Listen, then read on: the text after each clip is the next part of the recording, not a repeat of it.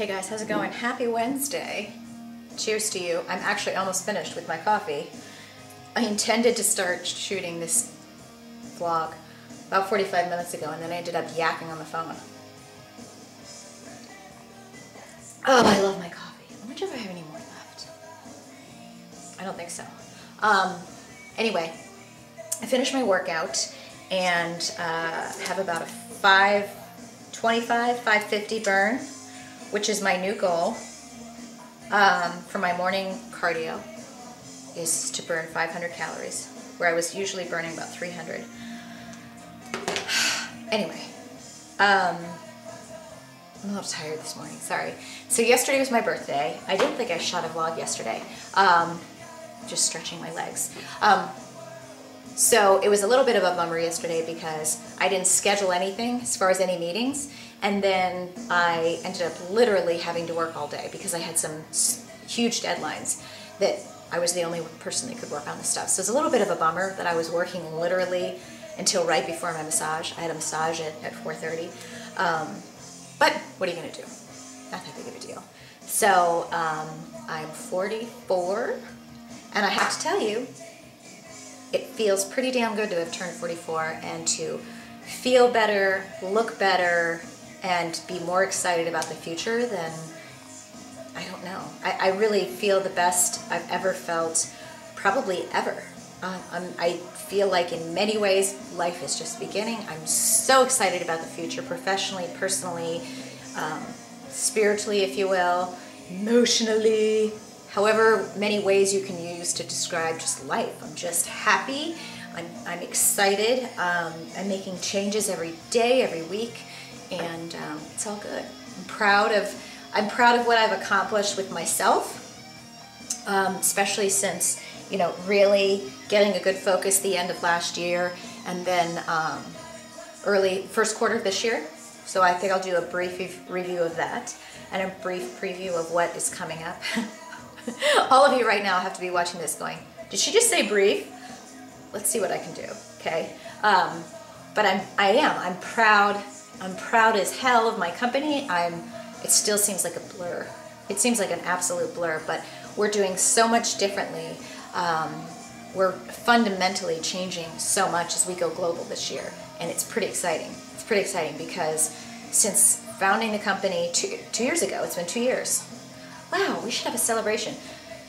Since founding the company 2 years ago, really, it's almost like the first 2 years were so fast and so far beyond what I ever could have imagined that it's more like been this feeling of just putting out fires, you know, and being just in reaction mode, where now we're really taking a step back and you know, planning this foundation, really planning the business from the ground up as we go global, and it's exciting. It's really exciting to feel, number one, that we're being proactive versus reactive, and what's ahead is cool, is really cool, and it's inspiring for the most part. I say for the most part because the one thing that's been disappointing in building this business is there's two things that are disappointing. Number one has been seeing some of the greed that exists. I just have been disappointed by that in the blogging space, if you will, or influencer space. Sometimes that's been disappointing. And then there's just some douchebags in fitness that I just want to go like, what is your point every day when you get up? Do you get up every day excited about being a douchebag, excited about chasing people down and just like raining on their parade, being angry at everybody? Like, do your own thing, and if you have nothing nice to say, just shut up. Anyway, so let's just be happy today and say good things. I had a great workout this morning. What did I do? I did Kathy's Tabata, which kicked my ass. I had a total calorie burn of about 550. I Instagrammed it, so I have to remember. I thought it was 550 or 560. 1 second. 576, more than I thought. And I am going to probably go to hot yoga tonight because it's Wednesday. Got to look at my schedule. But then I also started to do some of this. Got my laptop right here. I need to focus more on doing abs. I want to do abs 3 times a week. So I pulled out this DVD that I haven't done in a while, which is Kathy's abs circuits. And she's got, so it's one DVD that has some of her best abs focus, like on so many of her DVDs, she'll have like, 20-minute abs at the end. So I think what she did is she took the best of all of that and put it on one DVD that's all abs. And there's different, let me see, there's different variations. Like each option will give you like, hold on, I'm trying to bring up the menu. So there's Pilates-based abs, yoga-based abs, weights and plates abs, stability ball abs, no equipment abs, medicine ball abs plus bonus medicine ball with a partner abs. And then the last one is bonus medicine ball with a partner abs only. So she always gives you all of these options. So I started doing the no equipment abs and at the end of my workout. It feels pretty good. It was a lot of side that's redundant. It was a lot of obliques work, which I have a feeling I'm going to be really feeling later. Anyway, let me do a quick summary because I know I'm going to post my blog about this morning, and I need to be focused and then get out of here because I have stuff to do. Mr. Flo. So here's the thing. So many guys have been asking me, specifically what's been my program the past the first quarter of this year, and then what am I going to be doing the second quarter? Because I'm really, really wanting to amp it up for the second quarter. I'm really pleased with how far I've come, but I want to go further in Q2, and that's really the goal that we should always be doing, is getting better, not just existing, right?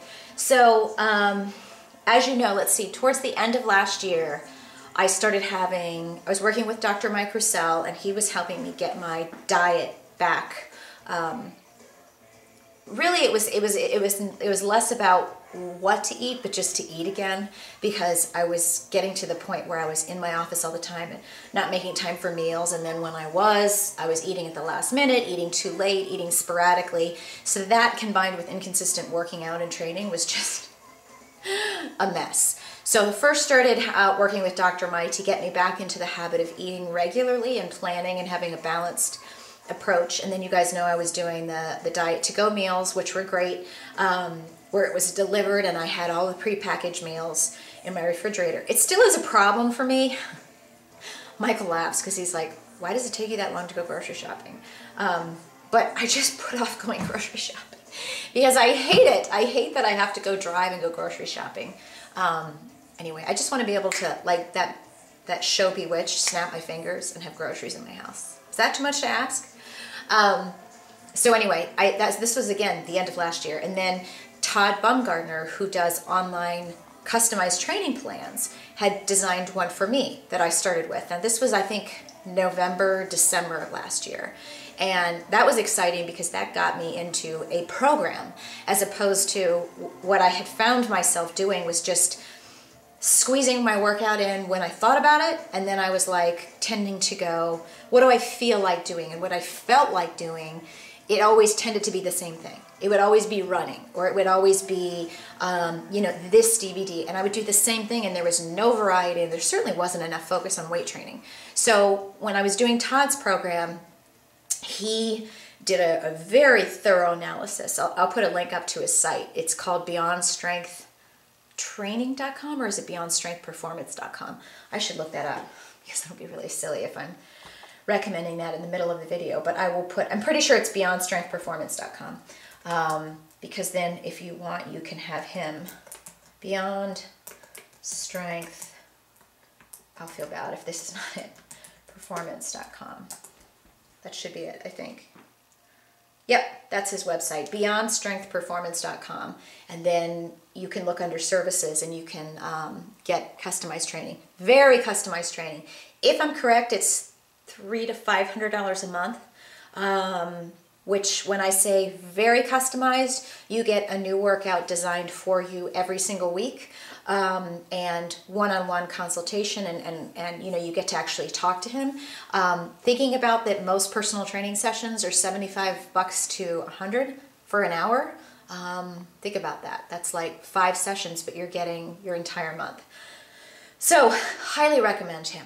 But then what I started doing is training with Michael, because Michael's local And I didn't want to be doing Todd's program and asking Michael to, you know, like change his stuff, and I just wanted to train with one person. So I called Todd and I said, you know, this isn't that I don't want to do your stuff, but I'm here with somebody who's physically here with me, and I don't want to ask him to do your program and vice versa. So towards, I think, the last week of December is when I started training with Michael, because Michael's local.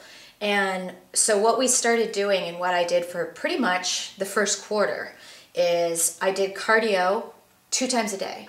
I do cardio still in the morning when I get up. I do fasted cardio, and for me, I like fasted cardio. I feel that I can do it. It's just easier for me to jump around when I have nothing in my stomach. That's always been the case with me. If I try to go for like a run in the middle of the day and it's been an hour and a half or something after I've eaten, it doesn't work. Is there music even on? It's just very quiet, sorry. So I do cardio in the morning, and I started off doing 30 minutes of cardio. I've gone up to a little bit more, but typically I would burn between 250 or 300 calories. But I was starting off with 30 minutes in the morning, and then he wanted me to do another 30 minutes at night. And then we were doing 5 to 6 meals a day with most of my carbs, if you will, before about 2, like starting around 2 or 3, I have just protein meals, and that's what we did. So, like, in other words, I'm trying to think of what I had, you know, back then, and I'm just stretching. Back then, when I started, you know, I was doing that zucchini protein bread in the morning, and I haven't had that for a while, so I'm going to ask if that's cool that I have that again. But like right now, what I have been tending to do is I get up in the morning, I do my cardio. I do take I don't have the container here because I'm almost out, so I'm about to order some more. I take the Genetics HD that, you've seen the blue cup, the Pro Sculpt in the morning. So I take the Pro Sculpt with water before my workout. I go do my workout, then I come in here and I make my breakfast. I typically have half a cup of oatmeal, and then I put a scoop of PB2 in it, which makes it delicious. And then I just pour a bunch of egg whites in a container, whip it up, put a little bit of salt and pepper in it, and I cook that into like a flat omelet thingy. But of course it's not really an omelet, it's usually just like a burnt piece of thing that I eat. Then I have my coffee, and in my coffee, you know, I have my, this is the part where I really should not drink this because there's cinnamon left over. I have my coffee with coconut oil, cinnamon, and a dash of heavy cream. And then what we're focusing on now, and he even has me set up with Google Alerts, is making sure that I eat every 3 hours. But you know, typically then what I'll do is, like now, it's 10 o'clock, I'll have my meal for lunch will be roasted vegetables. I'll roast a bunch of vegetables, have it on salad with hummus, that hummus dressing that I like to make, and then I'll have my protein on the side, whether it's turkey meatloaf or tilapia or grilled chicken or whatever. I think he was saying steak is fine this week or this quarter, but steak earlier in the day. I don't know what the point is of having it earlier versus later, but if he was here, maybe he'll be on one of my next videos. He can explain it. And I question him a lot. We have a lot of like back and forth where I'm like, can you explain that to me? And then he'll go, so, yeah, sometimes I don't understand things, but it's working. It's working and I feel great. I also have a lot of almonds for like a snack. If I feel that I need something carby, almonds tend to do it for me. Or sometimes I'll just take PB2 and mix it up in a little ramekin. I'm not gonna lie, and just eat that. That kind of satisfies the need for carby or something sweet. It works for me. So I'm not really having a lot of fruit right now, vegetables and protein mostly. We are focusing now this next quarter on me drinking a lot more water because I was definitely tending to get some muscle cramping and realizing that I wasn't getting enough water. So I'm really focusing on drinking my water. I'm allowed to have 1 diet soda a day, which kills me because I would like to have it all day long, as you know. There's nothing wrong with wanting it all day long. What else? So then I do weight training. Was a little bad with consistency the past 2 or 3 weeks with some of my travel. So I'm really focusing on getting back to 3 to 4 days, 3 to 4 sessions a week of hard, heavy weight training. So that means like whether I'm at the gym or whether I'm home, going as heavy as I possibly can. No like girly, wussy weights. And then my cardio, and then adding yoga in. Once I went down on vacation and hung out with Kelly, just getting yoga back into my life was like, it's just a nice mix. So it was, number one, the cool thing is that we did adjust things kind of every month, but now we're looking at, here's what happened the first quarter of this year, and now we're mixing things up even more for the second quarter, which it's always good to mix it up, period, mix up your diet, mix up your training, but then especially, I have cinnamon stuck in my throat, especially to make sure you're changing your training and not just staying with the same, or you're not gonna continue to get results. So some of the things that we're gonna be focusing on Q2 is, number one, ensuring that I get all my weight training sessions. And sometimes with my busy schedule and his busy schedule, we were ending up like, at the last minute going, oh, you're not free, I'm not free. Okay, well, I'll just do this at home. And I just didn't feel like I was planning as much in advance. So we just discussed this last night, is that now on Sundays we'll plan the whole week out. So I know in advance when I'm doing, bis and tris, when I'm gonna do shoulders, when I'm gonna do yoga, when I'm gonna do this. So that's the number one thing that's gonna change, is really planning that out in advance so that things like trips don't get in the way and whatever, because that's definitely something I want to amp up. I want to build more muscle and build more muscle, improve my conditioning. Secondly, varying my cardio a little more, so that I do, a lot of what I've been doing, which I love, are my DVDs at home for cardio. So I love my Les Mills Combat. I love my Turbo Fire. I love anything Kathy has. Tabatta's one of my favorite, which is what I did this morning. My Body Rock, Body Strikes. I've got a lot of Insanity. Got a lot of really good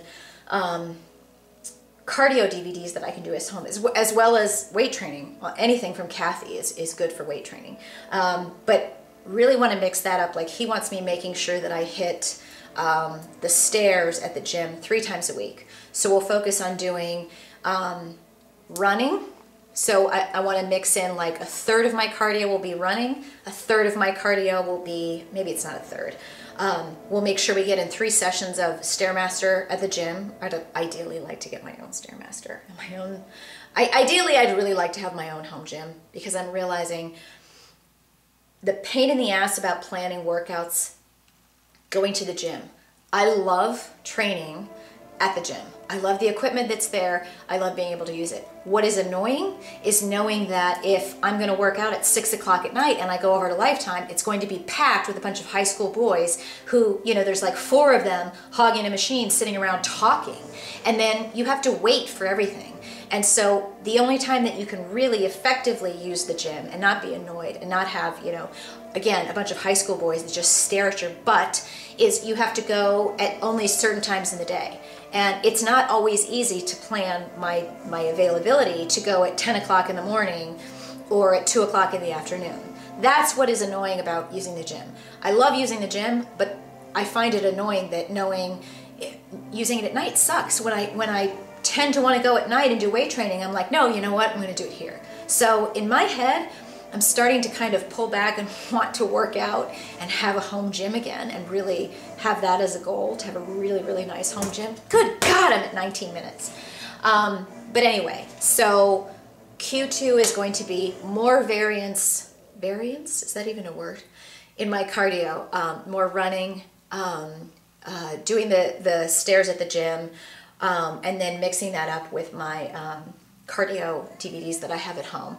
As far as weight training, just taking that up a notch, mixing and matching, doing more circuits, throwing that in there as well, and then adding in and incorporating hot yoga. And I think if I plan out, part of what would freak me out with my planning is I get in the middle of the week and go, oh, if I go to hot yoga today, am I going to be able to still do this? Am I, plan it out in advance so I can say, okay, here's what I've got. I've got 3 hot yoga sessions. I've got, 2 plans for running, 3 plans for this, like you can see it and you're covering everything, as opposed to getting to Friday going, oh crap, this is what I have time for and I still haven't done back, or I haven't done, oh, legs is tomorrow, so I've got to do, see what I'm saying? Really have to plan that out. That's what I'm working on.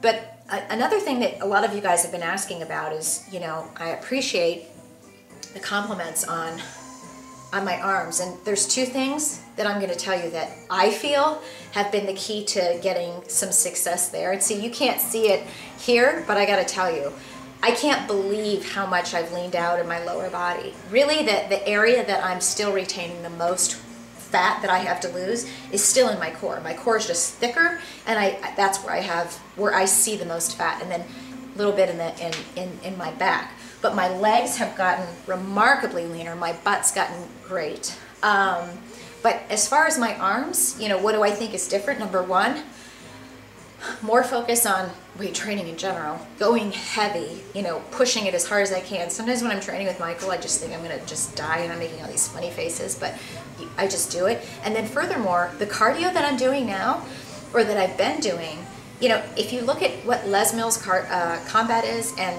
Chalene Johnson, the Turbo Fire, a lot of what I'm doing has a lot of boxing, a lot of upper body movement. A lot. And I think that combining that with the heavy weight training, you're not gonna get what you want if you're just, using 2 pink dumbbells and going, oh, this is cool. If you want to really have muscle and muscle definition, you have to lose fat and you have to build muscle, and you're not going to get that by using 2 twigs. So do the work. I gotta go because here I am at 22 minutes. Didn't I say I was going to have a short blog? That never happens. I'll put the rest of the details up of Q1, Q2, and diet, supplements, all of that on the blog today. I promise. I will talk to you guys tomorrow.